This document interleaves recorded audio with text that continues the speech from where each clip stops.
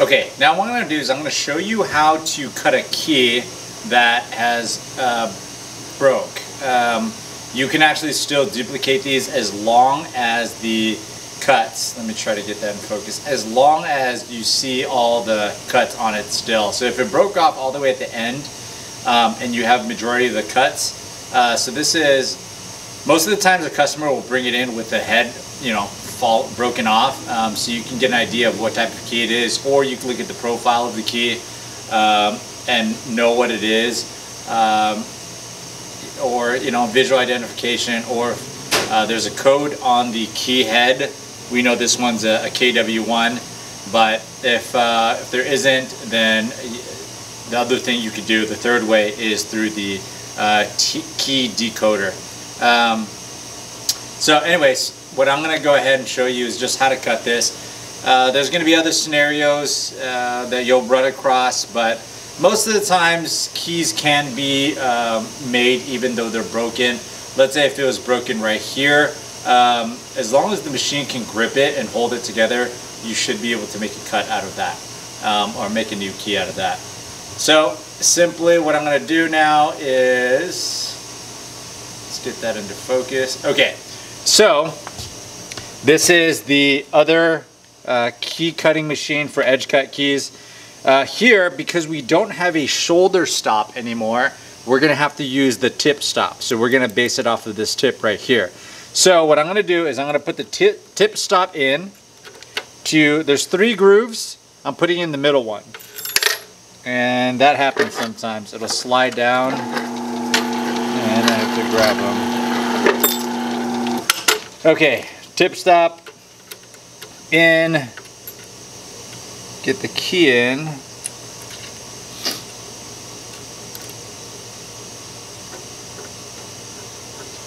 Okay, let's see, can I? All right, so I have the key pushed all the way this way now. It's right at the edge of the tip stop. I'm getting my key blank, putting this tip stop, same exact one, so it has to be the middle one. And boom, now it's in place. You want to make sure that you have goggles that protect your eyes, because all the metal shavings will go flying. So I put these on. Now what I want to do is I want to go layer by layer. So I'm going to be cutting this and holding this, even though this is a semi-automatic key cutting machine, you want to control the carriage, and I want to cut it layer by layer. And you know, sometimes with these keys, if you're holding together 2 broken pieces, you want to be a little more delicate, because the tracer can get stuck in between where it broke and sort of move the key. So you just have to be careful. But aside from that, tip stop, made sure that the keys are in the same place. Now I'm going to go ahead and cut the key. There is a button that you can't see right here that I'm pushing that releases the carriage. So I'm pushing down, pushing this button, and now it's released. This automatically turns on. If this is red up here and the light is on, that means the machine is on, and it automatically turns on once you lift up the carriage. So I'm going to go ahead and layer by layer.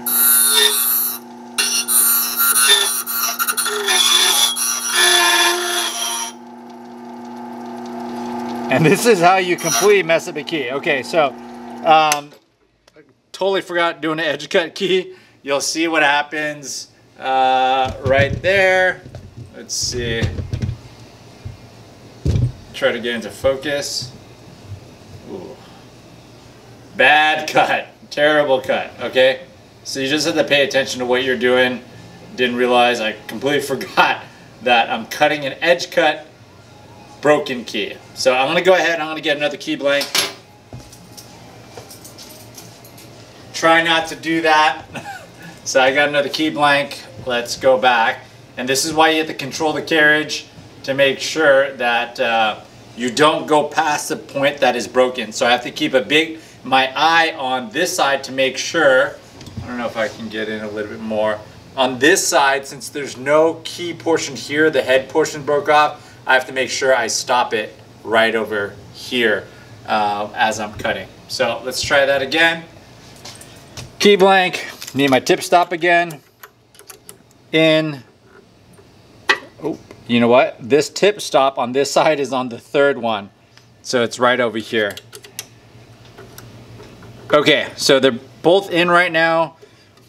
I had to be super careful on this side. I'm gonna cut up to right here, okay? Layer by layer.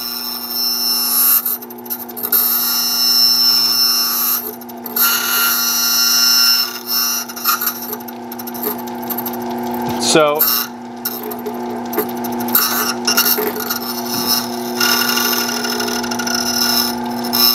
I have to be super careful at this end because there's nothing over here. So I almost have to cut it at an angle myself. So I have to control this carriage, and I'll show you what I'm gonna do afterwards. I'm gonna file it down to make it real smooth. Okay, so I ran it over all the key cuts, all the ridges, and it seems like a pretty good cut, but we're gonna wanna do some work over here. It's not as smooth as I want. I'll deburr it first.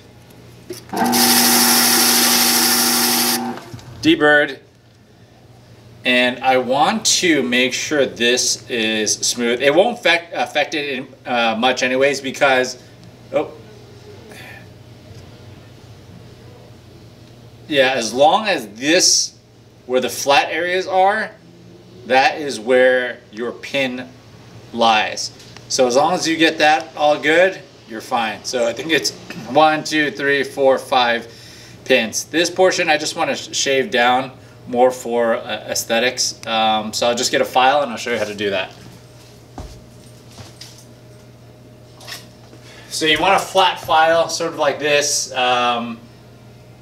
This would allow you to just shave down the key a bit.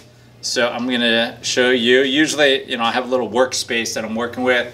Let's get into focus. Okay.